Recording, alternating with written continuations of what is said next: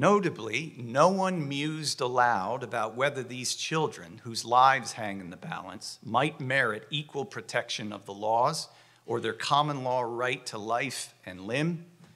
or about the implications for our communities and the law itself when archetypal case resolutions on the fate of innocent millions with derivative effects on countless other areas of law addressing human meaning are resolved in the wrong way, or whether the consideration of profound matters of civilizational dimension, like this, perhaps should not be principally framed and discussed in terms of secondary procedural questions, such as the amount of authority that the court should ascribe to its acknowledged erroneous but long-enduring and venerated case rulings. Now, of course, I don't for a moment believe that the justices and the attorneys who are participating in the Dobbs appeal are unaware of the human stakes. As such, I assume that their out-loud points are likely proxy arguments used to accomplish the case resolution that they covertly understand justice to demand.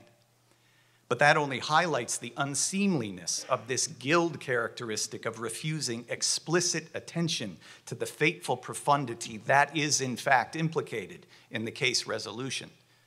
which makes any judicial resolution achieved upon such omission seem unsuited to the task. I am cautiously hopeful that the court will rule in a way that overturns Roe. I would rejoice in that outcome. I am less hopeful that a majority of justices will join together to clarify that Roe and its sequelae represent a moral and anthropological disaster that has besmirched the court perhaps irremediably and contributed to a national sensibility and a legal logic that represents a horrible distortion of the purpose of law, the meaning of personhood, and of persons defining relations as fathers, mothers, children, and family members. And moreover, to confess that Roe has facilitated an unsightly sequence of subsequent judicial rulings that likewise renounce and negate basic standards of human identity and family order. I devoutly wish to be proved wrong in that expectation so that I may celebrate a course correction of a truly remedial kind.